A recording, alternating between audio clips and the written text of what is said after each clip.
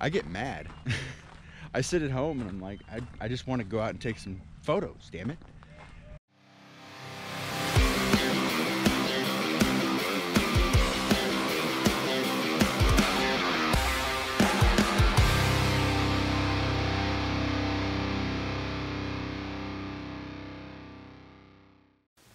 Hello.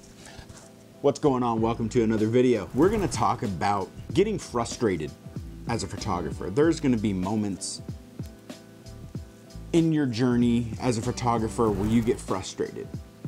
I myself just experienced this the other day. I was gonna do a POV video and I didn't get much, honestly. So I woke up and I wanted to go take some photos. And I was like, well, what can I do? Well, we have a small airport here.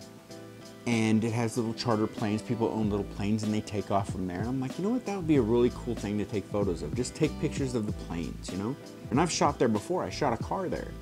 I talked to the people and they're like, yeah, anytime, come back, take photos.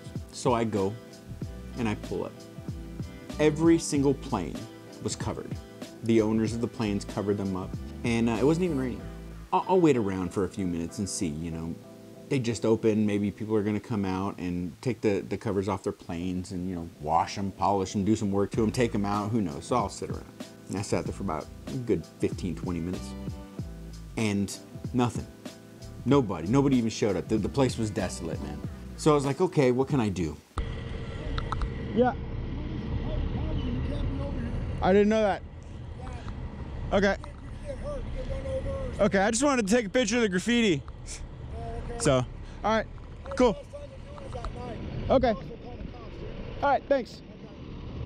That didn't go very well. Got kicked out.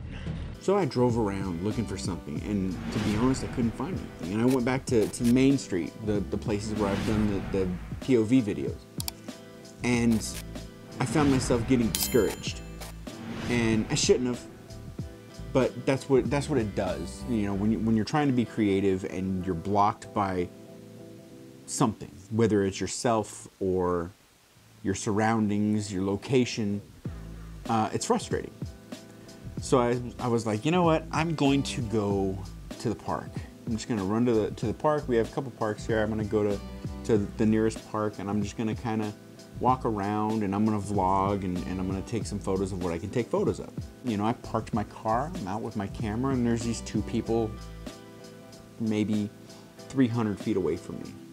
And they're sitting on their car and they're making out or doing whatever they're doing. I don't give them a second look.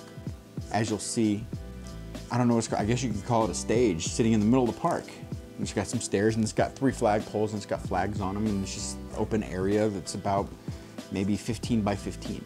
So I walk up the stairs and I set my GoPro down on its little tripod and I walk away. And I hear these people, they're over to my left, and I hear them, what is that guy doing?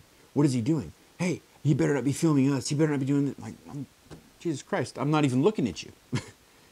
I take a picture of the 3 flags. Didn't really need to, didn't want to. I just felt obligated now. Because I got these people watching me thinking that I'm taking photos of them. And I'm already, you know, frustrated from not being able to take photos of what I wanted to take photos of earlier. Anyway, I snap a photo and then I walk up and I do, you know, I'm walking up and I grab the tripod and I start talking to it. So photography means a lot of different things to a lot of different people. To me, it's therapy. To me, I like to just take photos of things, you know? It's not about taking the most viral photo. It's about therapy. It's about just coming out, taking a walk, and taking some photos of some things. Now the problem with that, in a small town,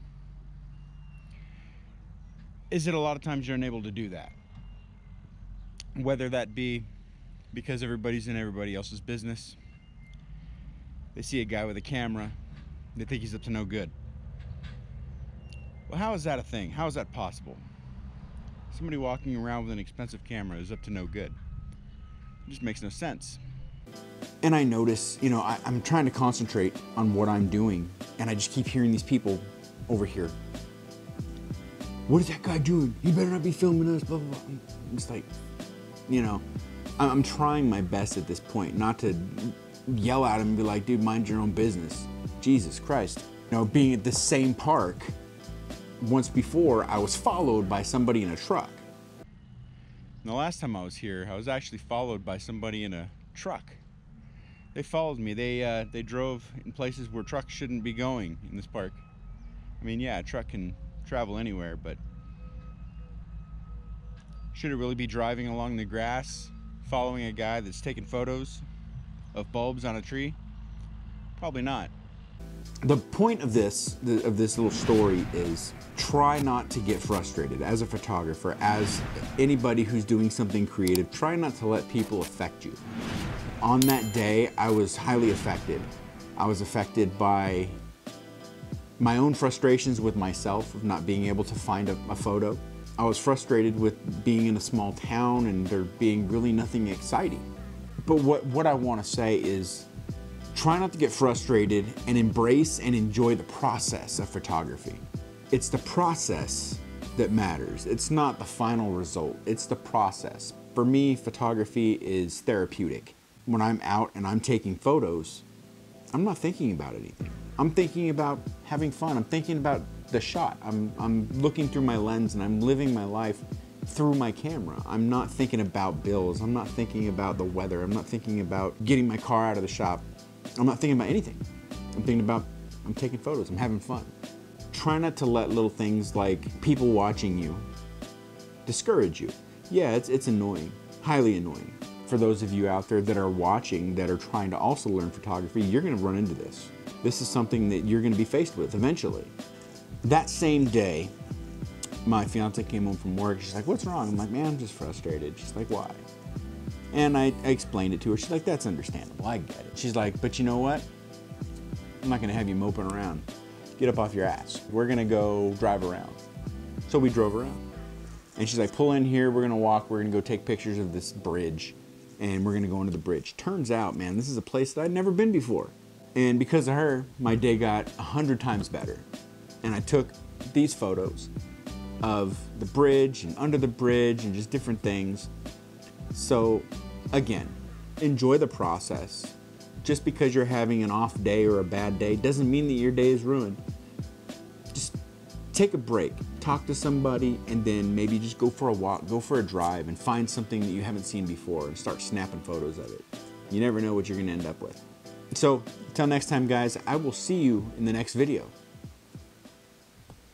How's this going? Hey, I'm magic. Poof.